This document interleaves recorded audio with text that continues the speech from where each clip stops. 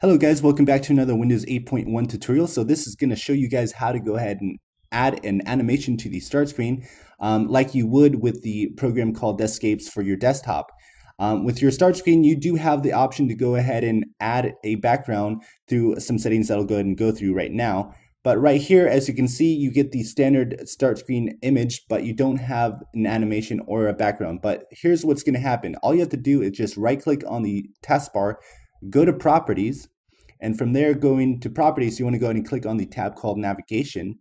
And then where you can see it says show my desktop background on start, what you want to do is you want to go ahead and select that and then go ahead and press apply. Then once that happens, press OK. And when you go to your start screen, what's going to happen is you can go ahead and see your desktop background on your start screen. But if you use the program called Descapes, you can actually add an animation to your desktop and also your start screen. So once you go ahead and apply that, that'll go ahead and be on your desktop and also on your start screen as well.